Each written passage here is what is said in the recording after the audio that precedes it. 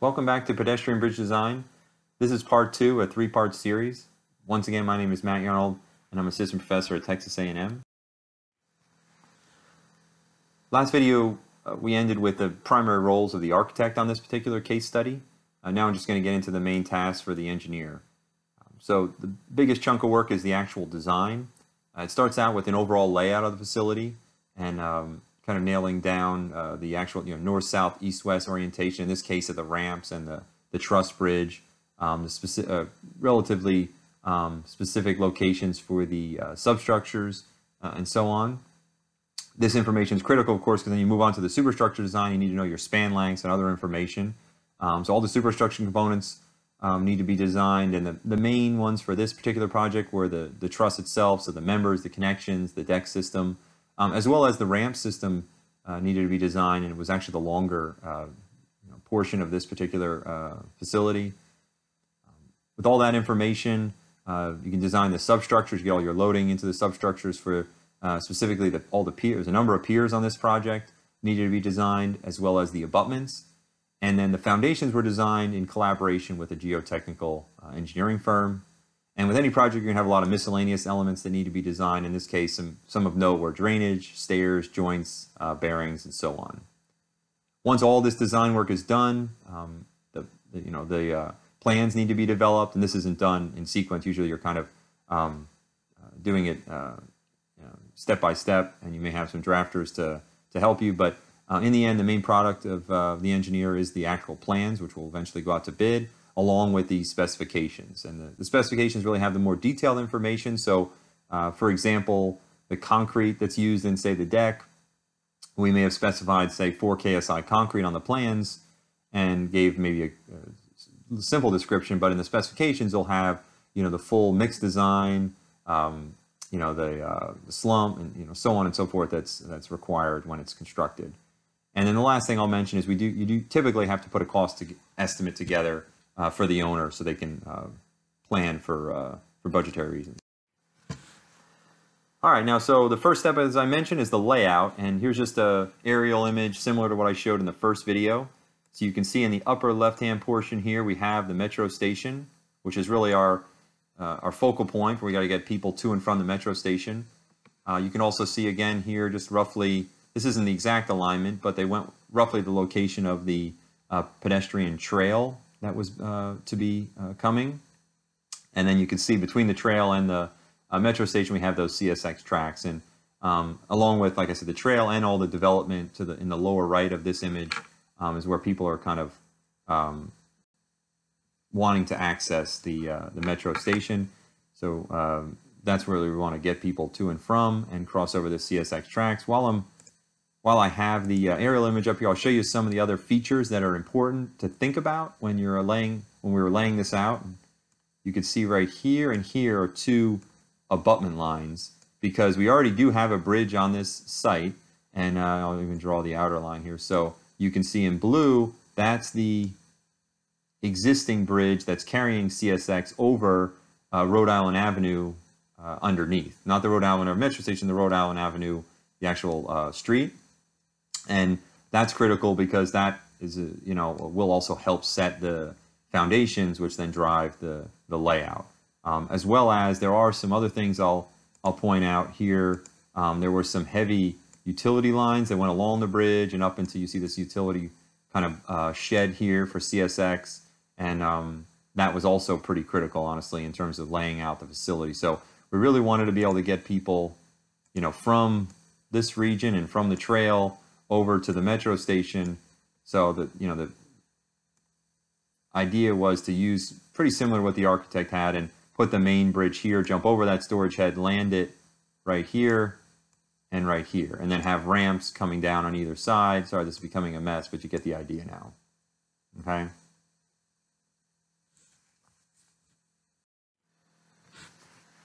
So here's another view. This is now inside the metro station, lower level, looking out. So you see here underneath, this is actually the outer edge of the bridge carrying CSX over Rhode Island Avenue, and you can see kind of the wing wall coming up right here. So the abutment kind of goes this way. So this is the abutment on this side, you can see the abutment on this side, and we wanted to jump the bridge across this bridge. So we have a bridge over a bridge, basically, and now needed to connect in with not exactly where this photo is being taken, but at this general elevation. So it gives you an idea of what the site looks like. And you can also see some of the apartment complexes, and a lot of other development was going to happen in the background of this photo. So here now a photo looking the other side. So before we were right there earlier, we were taking a picture right here. Okay, now looking basically at the opposite pier, a future pier of the pedestrian bridge, and you could see now here up top is up here is the metro station all along here, and you know, those rail lines, and here's that sort of utility shed that was critical for CSX, and I think there's even some things servicing the metro station that we had to be very much aware of when we were you know, locating our substructures, which then drives the layout. So just to kind of document something, so some main factors that went into this, first and foremost, which I didn't mention, is really, well, I did it indirectly, is the potential users were really at the focus. So seeing where they wanted to come to and from, because if you make the pedestrian facility such that people have to go out of their way to use it, they most likely will not bother using it. So we kind of saw where people were existing path they were already using, and then tried to, you know, stay in line with that. Constructability is a big one, and that's what I was, again, kind of alluding to as far as foundations. So we had very limited space to land these foundations. So you see that storage building, I'm sorry, the kind of the utility shed here. We needed to land our bridge, our pier behind that. Okay, so the bridge basically needed to be supported behind this, and then parallel the tracks to go all the way down and land back in this direction. I'm sorry, this is a pretty crude sketch here, but that was the idea, and it made it such that we had to really pay attention to, is it constructible to, you know, to build this type of, you know, ramp and facility in that region, and make sure we were on point with where we were specifying, you know, these locations. Utility impacts is related to that. Talking about there's utility lines all along here, and you can relocate utilities, but it can be rather expensive and time consuming. So you just have to be well aware of that when you're laying things out. If you can shift the facility to avoid a utility line, that's, you know, very much preferred if at all possible. And then ADA requirements is a big one. You know, the slope of these ramps had to be at 1 to 12 for ADA requirements. Wheelchair access requires you know, such a subtle slope, and then there was also landing platforms that needed to be, as you'll see later, needed to be provided. So that made it such that, you know, these ramps become rather long, because the lower bullet here, you see the CSX clearance requirements are pretty steep. I forget what the exact number is, don't quote me, but I think it's around 23 feet of vertical clearance. So if you need 23 feet here, just of clearance, the structure is going to be above that, and then once you're, you know, once you connect in and then go down the ramp, you need enough length to then get back down to grade. So all that needs to be taken into account, along with other factors, for kind of laying out the official locations of the facility.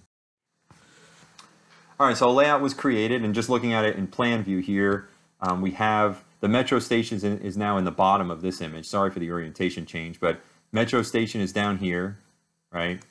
And you could see here is our CSX rail lines down here in this direction. And then here, of course, we have our truss bridge, which we put the substructure right up against the abutment on this side. And then we jumped all the way over that storage or utility shed, whatever you want to call it. And then this sort of drove the rest of it. So then we were able to work off, and here you could see the ramp going in this direction, and then there's a ramp that comes down and ties into the metro station. In addition, they wanted stairs, so we actually did provide, they call it Spanish step. It's kind of like a fluted shape provided here, and that connects you directly into the trail. Okay, so this was all, a good bit of time went into this to kind of lay out the specific locations, but then we were off and running next with the structural design.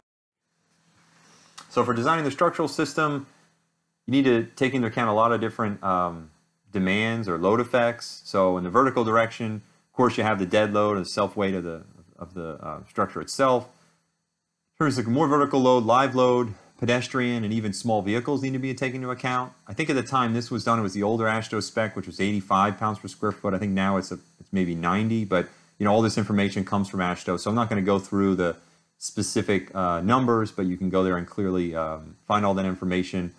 The vehicle kind of depends on the access to the facility. In this case, they weren't restricted with any kind of bollards or anything like that, but the turning radius was such and the width was such that only a certain size vehicle could really get up on the facility. So we designed it for a smaller truck, but in the end, I think almost everything the pedestrian live loading controlled in terms of vertical load demands.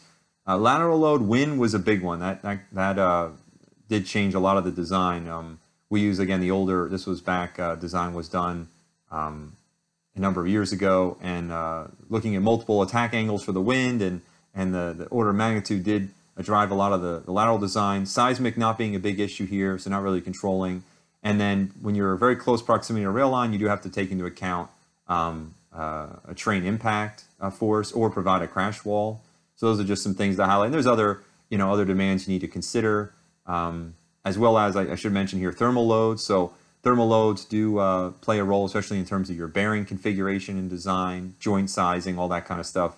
Thermal needs to be incorporated, as well as the ramp system you'll see later is an integral design, and therefore thermal did have an impact that we needed to account for that. Another thing I should mention is vibration. So there are, at least at that time, the AASHTO specification using there was given frequency ranges in the vertical and lateral direction that we needed to stay away from because you don't want to resonate the structure from just standard use pedestrian usage.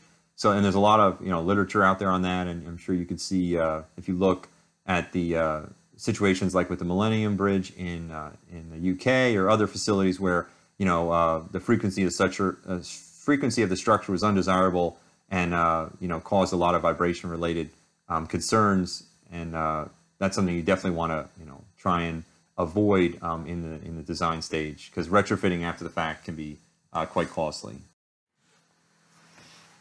All right, so I'm going to show you some examples of the design here, and in this case, just some background. The owner required us to submit a 30% design so they could take a look at it early. They also did a 65% design submission and then a final. So that's not always the case. It all depends on the owner and the situation. So 30% is very preliminary.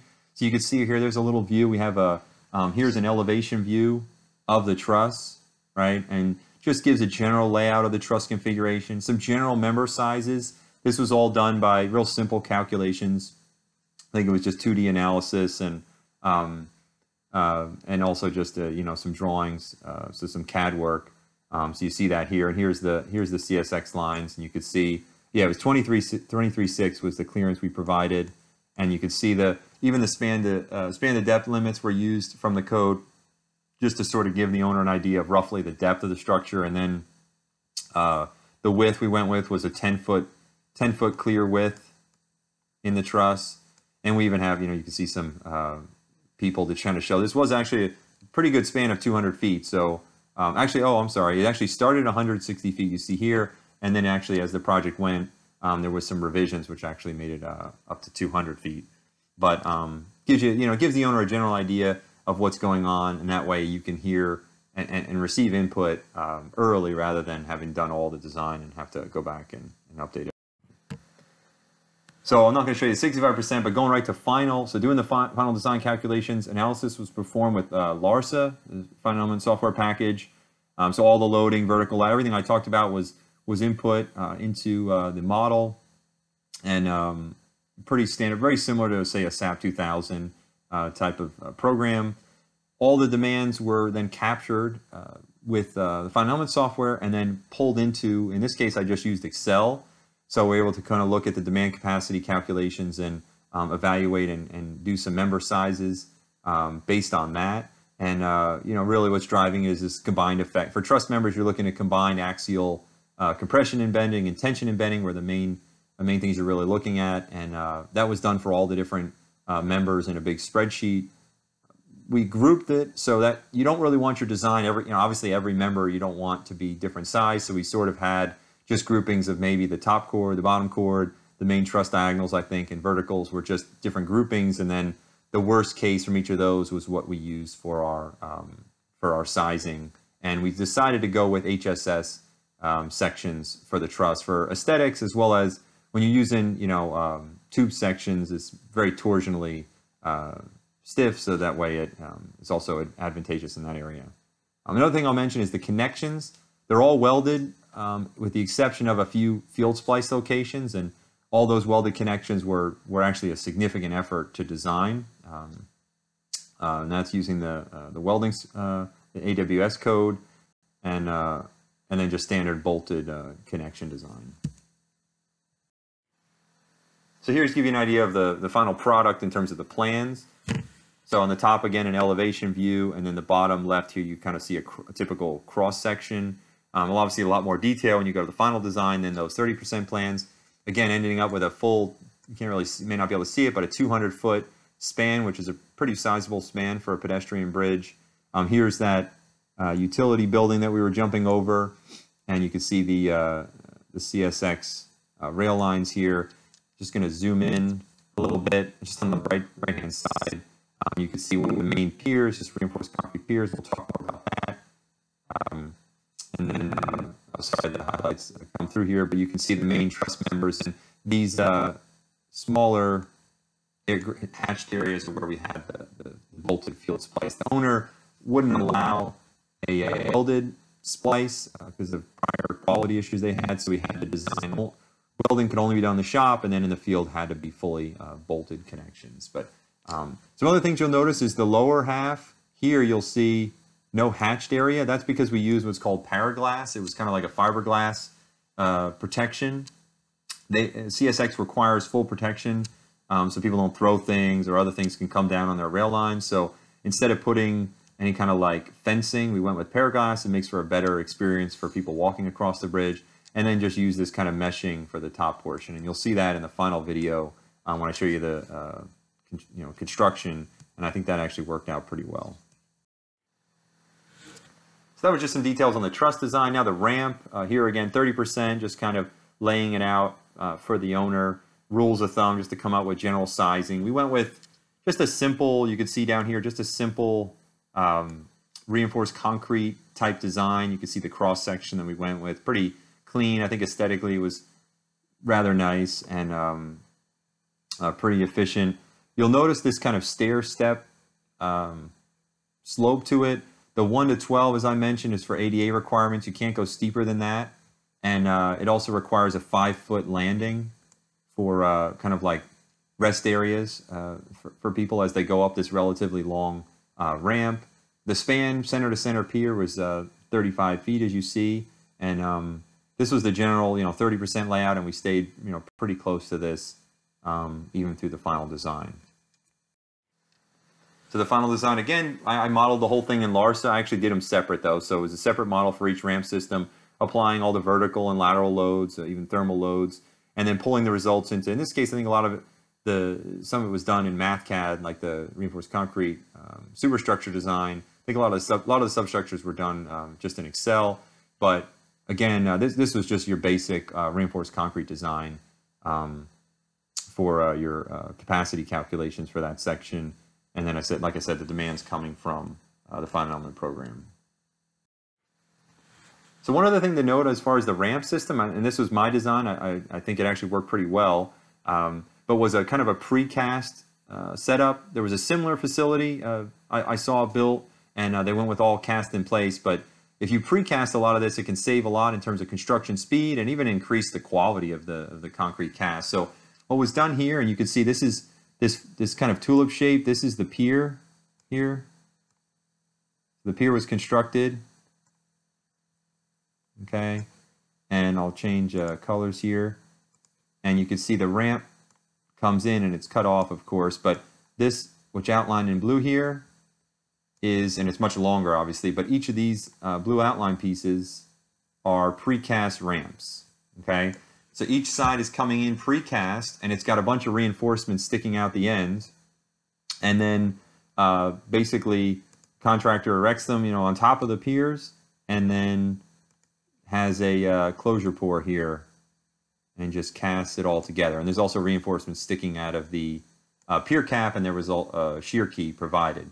So this kind of casts it all, makes it nice and integral, avoids an expansion joint, which is a maintenance issue, and I think this really will make a much more long-term durable structure, having it nice and integral together, as well as I think aesthetically the pier shape works out pretty well. One thing we added to increase kind of for bicycles and people, the surface doesn't have these kind of joints. We just put a latex modified concrete overlay over the entire facility, so it's nice, a clean, monolithic surface.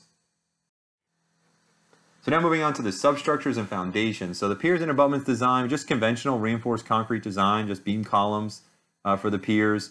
Again, all that I showed you the model earlier, so I won't show it again, but the analysis was done, and all those demands were pulled into Excel. So we just did that analysis, and detailing was a little bit of a challenge because you have these fluted shapes and things, and where the ramp meets the truss, there's an interesting geometry because it's at a very specific angle, and you have different elevations of your truss bridge seat versus the ramp. So lots of stair steps and corners and things. So there's a lot of detailing issues as far as the reinforcement.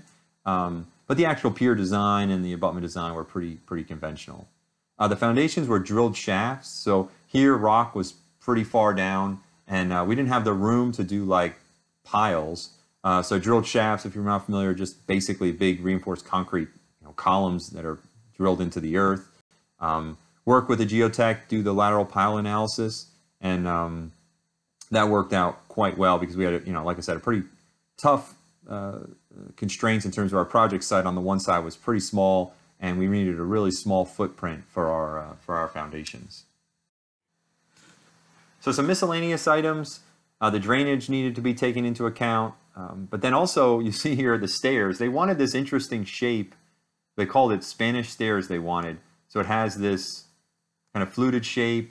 So the design, I didn't work personally on the design of the stairs. I worked more on the ramp and the truss and the substructures. But the stairs and the detailing of that was kind of interesting to deal with. So unique part of the project. I think it worked out pretty well, as well as the joints. Looking at thermal and things. There weren't really any joints on the ramps, but at the end there were joints between each ramp and the truss, so that needed to be sized properly.